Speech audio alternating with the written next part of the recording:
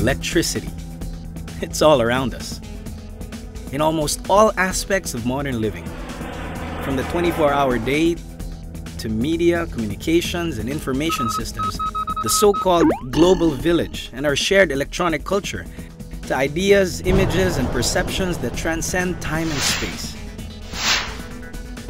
In fact, more than half the technology and inventions for the past 100 years, for instance, have been influenced or made possible by electricity. Ultimately, life as we know it is powered by electricity. We can no longer do without it. It is almost as vital a resource as air or water or even food. And yet, most of us don't know what it is and how it works. So let's start with a simple question. Where did it all begin? Here, with this lump of amber. Ancient scientists have long been aware that electricity existed. Although they didn't call it electricity back then, as early as 600 BC, the Greek Thales of Miletus described a strange phenomenon. He noticed that when amber, a substance they thought of as gold, was rubbed against fur, it glowed faintly and attracted small particles of straw and fur. Incidentally, the Greek word for amber is electron, which is derived from elector, meaning beaming sun. Sounds familiar? But then the Greeks, more interested in other pursuits, left it at that. It wasn't until 1600 AD when a British scientist, William Gilbert, in developing a theory of magnetism, experimented with amber and other substances.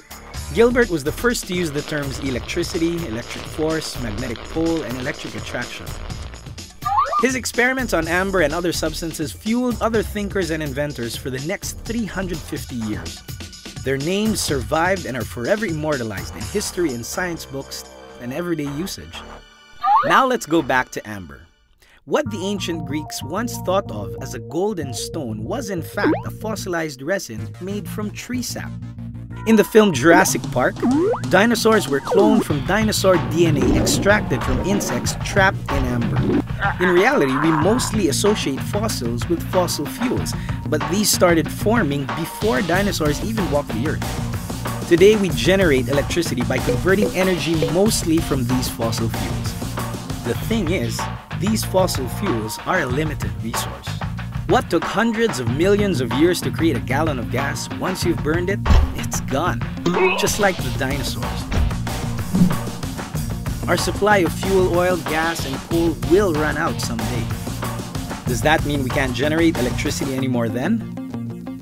Fortunately, there are alternative sources of energy like solar, geothermal, hydroelectric, wind, and others, which have the added benefit of having less impact on the environment, as well as being renewable or sustainable.